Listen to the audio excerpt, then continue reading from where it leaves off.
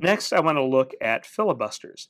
Filibusters are basically land pirates. Today we use the term in the Senate when the Senate wants to filibuster or take control of the podium so that business doesn't proceed in the Senate. But filibusters, likewise, in the olden times, this was a term used for people who wanted to take control of the land. And so we're going to look at some of these people who intruded into Spain's northern colonies. These were mostly Americans, 1800 to 1819. American had been interested in Spain's frontier, and even before the period I'm talking about, 1790s, 1800s, you have some early explorers like Philip Nolan. He is associated with James Wilkinson, who's an American general.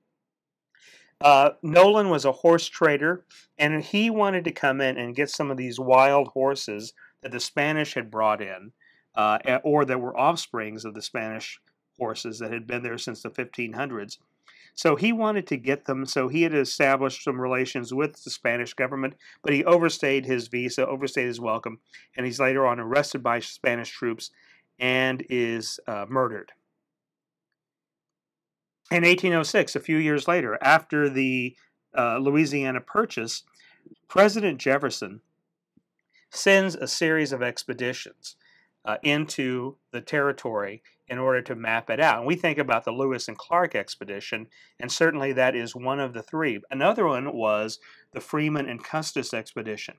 They came in around the Red River in what's today the northern part of Texas. They came in at the Red River and were going to go up to determine what the Louisiana boundary purchase was. To determine where the river went, they thought it may go to the Pacific, and that would be a passageway to the Pacific. And they went to find out who were living there, the Native American peoples, and to win their favor. But instead, they were intercepted. And it turns out that the Spanish were waiting for them because Aaron Burr, the Vice President of the United States, had warned Spain that they were going to go on that expedition. Freeman and Custis were turned around and returned without completing their goal. Another one of Jefferson's expeditions was the Zebulon Pike expedition. You see in red on the map Pike's route.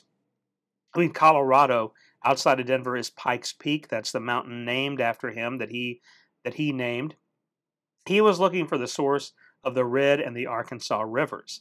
In 1807, he's arrested in Santa Fe and taken to Chihuahua in Mexico, and later on returned to Texas via Nacogdoches. In the last lecture, we looked at the very end of a picture of Caddo and Mounds, and Pike was returned, and he's the one who told us about Caddo and Mounds. He wrote it down in his diary. Aaron Burr, again, was the vice president. You may know him because he's the man who killed Alexander Hamilton. Aaron Burr had plans to seize and create for himself an American empire. And there were many plots, of course, to seize Spain's northern colonies.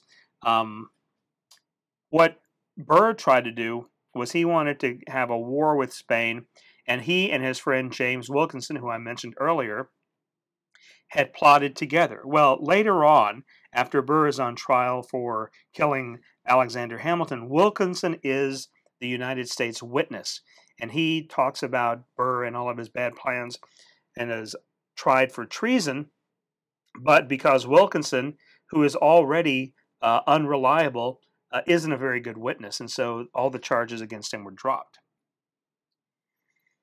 However, in 1806, because of these fear of American encroachment, there is the so-called Neutral Ground Treaty. In yellow on the map, you see the area that was the neutral ground. This was a demilitarized zone. People weren't allowed to bring weapons in here for fear that they were going to try to take Spain's property in what's today Texas.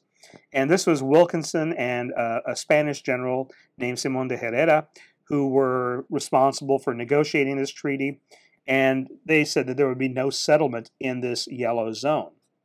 In 1810 and 1812, there were some joint military expeditions between Spanish and American soldiers against outlaws and people who had lived in there and came in to settle.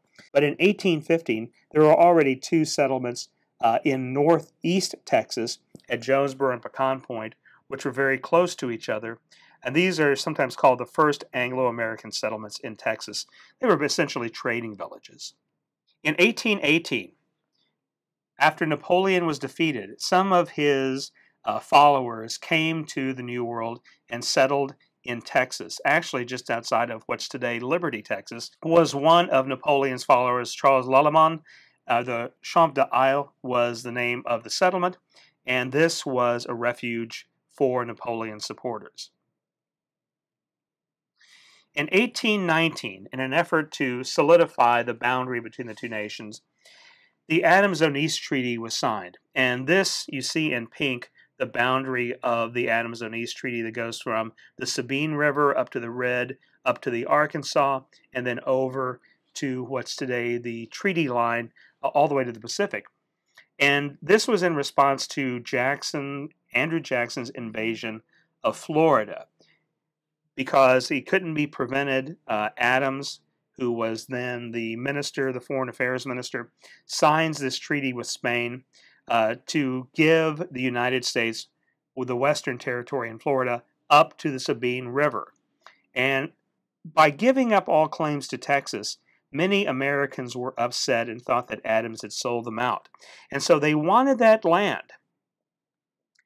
In 1819, also the Second Bank of the United States called in loans from state banks, and it caused a panic. As this economic collapse spread across the United States, many people blamed the Second Bank of the United States for the economic disaster, even though it was really due to a number of other causes. But this caused people to seek land and to seek it cheaply. In 1819, that same year, James Long, out of Natchez, Mississippi, traveled with some companions to Nacogdoches and declared the independent state of Texas. Later on, they moved down to Galveston. They adopted Galveston as a port, named the pirate John Lafitte as governor, and they didn't last very long. By November, the Spanish had routed them and kicked them out. And Long went to New Orleans, and he's later arrested and killed in Mexico City. Another noticeable event that occurred that directly affected Texas was the development of the cotton gin in the early 1800s. And this is the plan for the cotton gin, the patent for the cotton gin. The cotton gin changes the way cotton is produced and also what types of cotton are marketable. Here in 1820, you see how cotton has spread across the United States and where it was being grown. And it was basically the type of cotton that grew along the eastern seaboard around the Virginia and the Carolinas and the Georgia region. There was some of that cotton in Texas and in Louisiana.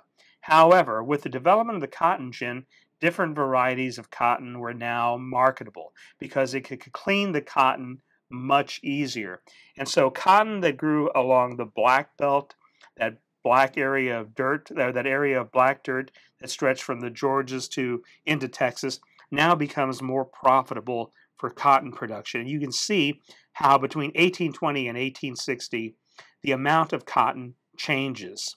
And this is now the amount of acreage in cotton by the start of the Civil War. So you can see that the spread of cotton increased dramatically as a result of the cotton gin. King cotton, it's sometimes called. Cotton becomes the dominant cash crop, and this, of course, leads to slave labor and the slave labor system that's spread across the South. But it also led to the need for more land because cotton wore out the land so quickly you had to have enough land to rotate crops. And so you needed more and more land if you grew more and more cotton. Between 1790 and 1860, you see the slave population increasing in the United States as a result of the need for cotton workers. And also the price of slaves increase. So labor becomes more expensive. But if we look at the land, if you are a southern cotton grower, a plantation owner, and you needed more land to support increased labor and the additional costs of planting and taking care of more land, look at what you could get if you went to Mexico. You could get almost 4,000 acres of land and almost an additional 200 on top of that. If you were an impresario, the land broker, you could get thousands and thousands of acres of land. However, in the United States, in 1820, they revised the Land Act, but it was still expensive to get land. Land was selling at $1.25 an acre. It had been $2. You could buy less land, so it would be less expensive. At first, you had to buy a minimum of 160 acres. Now you could buy a minimum of 80 acres. So it cut the price in half, even though it was still a lot of money. And you had to pay right away. In Mexico, you didn't. And so if you were comparing the land options, Mexico seemed like a good choice. And so it's no wonder that people were willing to go down there after 1820. Because in 1820, Moses Austin, a Missouri land broker who loses a lot of money in the Panic of 1819, goes to San Antonio to negotiate with the Spanish government there plans for bringing in settlers from the United States to take in land. Because of all the problems that that Spain had had, it was willing to give him a fair shake and to listen to his opportunity and to allow him the rights to bring in families into Texas, because they hoped that by making these families come to Texas, take an oath of citizenship, practice Catholicism, that they would be good Spanish citizens who would keep out these other people coming in and trying to lay land by force.